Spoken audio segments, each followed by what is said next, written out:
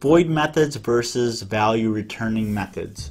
So a void method simply performs a task and terminates. For example, System.out.println hello world. It just prints out hello world and it's done. It doesn't do anything else.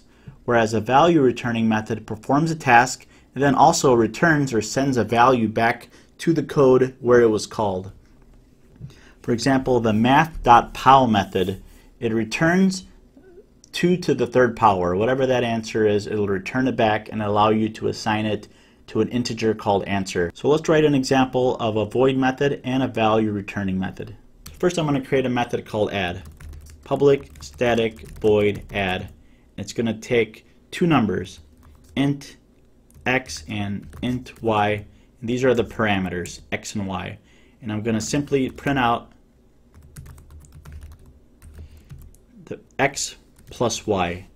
So now to call that method, I could simply say add 2 comma 5, and that's going to send 2 to x and 5 to y. Then it's going to add up x and y and print out 7 on the screen. So this is a void method. It does not return any value back to the main method or wherever I'm calling the method. What if I wanted to be able to return the sum rather than printing it out here?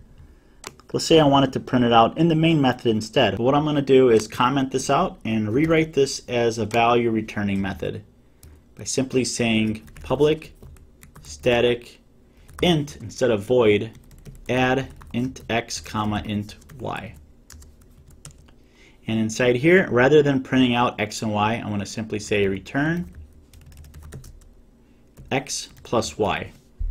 And now here, this add method is not going to do anything. It's because the add method is not printing out anything, so calling it makes it appear that nothing happened. But in reality, this is actually getting the value of 2 plus 5, but it's not doing anything with it.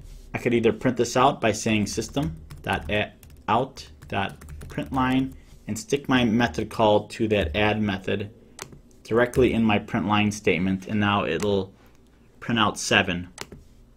Or I could have simply done int answer is the value of add 4 comma 8, and I could stick answer in here in my print line statement,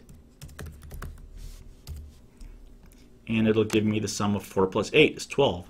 And we know that add must be a value returning method, otherwise you wouldn't be able to assign it to a variable.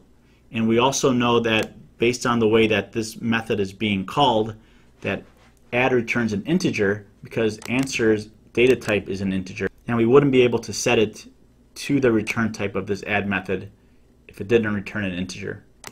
So this is the difference between a value returning method that has a return statement at the bottom of the method versus a void method which doesn't return anything. There's no return statement. It just does a task and it's done.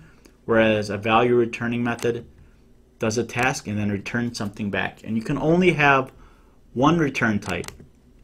And it can be any data type that you want. If I was returning a double, I would change int to double, and so on.